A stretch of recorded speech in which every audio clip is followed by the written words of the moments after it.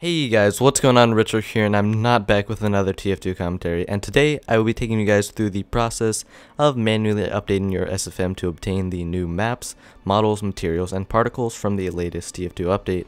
So if you're a SFMer like myself, this is going to be really helpful with obtaining the new maps, models, materials, and whatnot from the Invasion update or the upcoming Halloween update if you're looking to do posters, movies, or anything SFM related with the brand new models. Is going to really help you get them in there and allow you to move them around and do what you wish with them.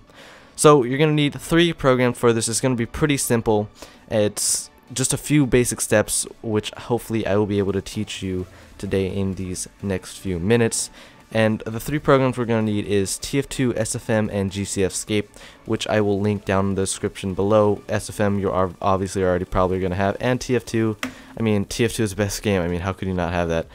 But anyway, GCFScape is going to help us extract the folders, or excuse me, files from TF2 into SFM.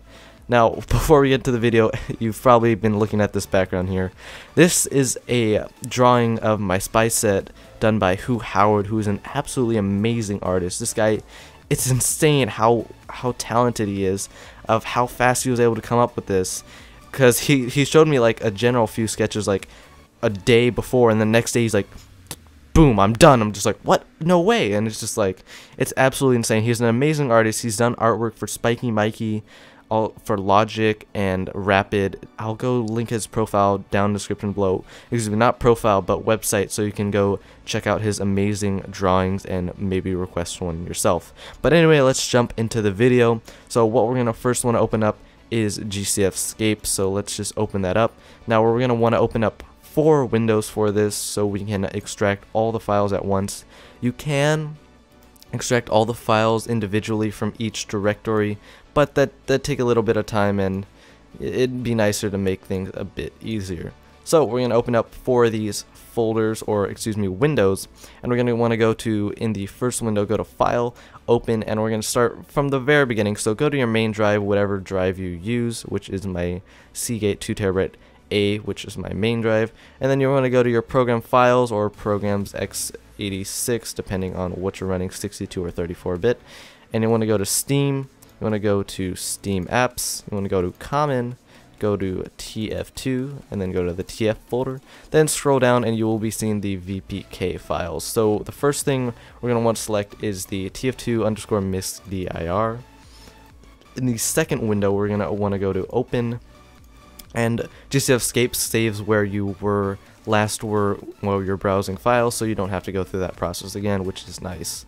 So next what we want to do is we want to find TF2 sound MISC dir. Next, in the third window, we're going to want to scroll down and find TF2 sound VO English. And then finally, in the last window, we're going to want to go all the way down and find TF2 textures dir. So we're going to want to extract 4 folders with all the files in the TF2 in the first window, and we're going to hold down Control click. We're going to go to Maps, Materials, Models, and Particles, and then we're going to want to right click after we have selected these 4 folders, go to Extract, and then go to your main. Here, I'm going to start all the way from the beginning here. So we're going to want to go to your main, whichever your hard drive is. Like I said before, my Seagate 2TB A drive. Then we're going to go to Program Files, and you're going to want to find Steam. Go to Steam Apps, go to Common, and then you want to go down to Source Filmmaker, go to Game, scroll down, and select TF. Now you don't have to go into it. All you have to do is click on the folder itself and then just press OK. And it will begin extracting all of the files in these 4 folders. And while that process is happening, let's extract the other 3 as well. So we're going to do the exact same thing. And GCFScape saves your location, so you just want to select TF, just click on it, and press OK, and it will start extracting the sound files. Then we're going to do the same in the third window. Click on TF2, press OK, and then we're going to do the same for the final file, which is going to be our textures. And then we're going to select TF2, press OK, and then it is going to take a little bit of time because you are extracting all those files mostly all the brand new ones, and it's a pretty big process. It's gonna take a little while, nothing like hour-long worthy, probably maybe at most maybe like 5 minutes. So go grab a cup of tea or whatever you want to drink, or just go do something for a little while. This is gonna lag up your computer a bit, at least it does on mine. I don't know, it doesn't really affect it that much, but it's not like enough that you couldn't run a simple game. So if you want to go play Minesweeper for a few minutes, they'll to pass the time, then go for it. But until then, I will see you guys in a few seconds after this finishes loading.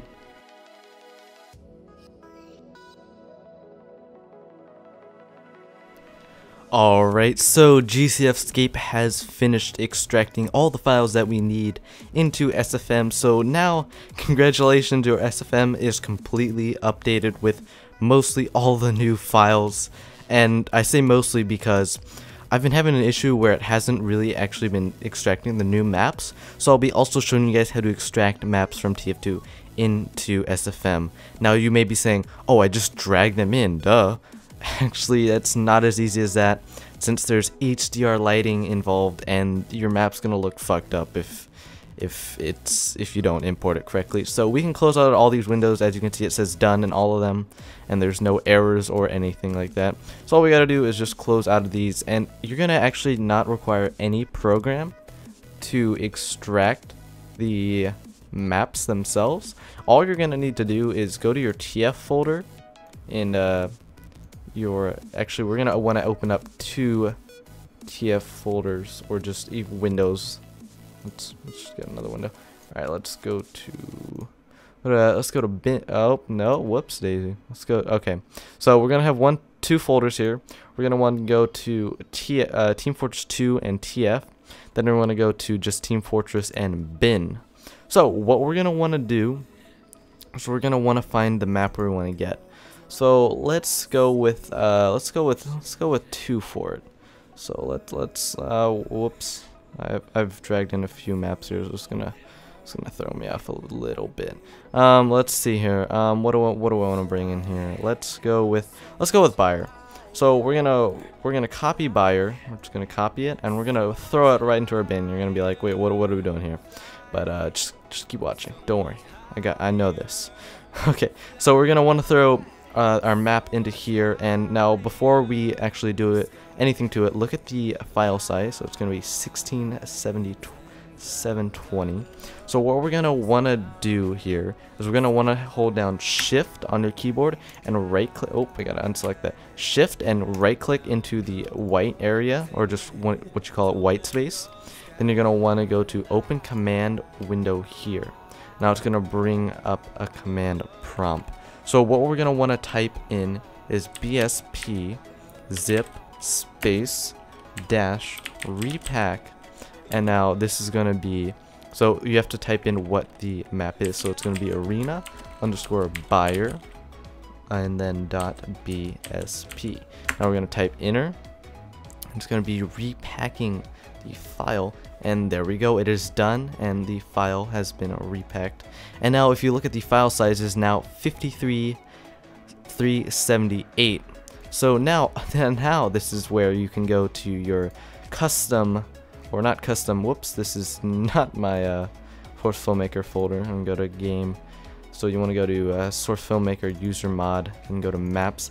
Then you can drag arena buyer into, since I already have it in here, you can drag it in there, and now you can properly use it in SFM, and you won't have any HDR lighting issues or any problems like that. So now if we just boot up SFM real quick, we can see that all the new models that we have imported will be there, along with the new particles, new maps, and anything else that you brought in via GCFScape. It's a very simple process. It can be a bit daunting at first, being like, what do? I don't even know what I drag in.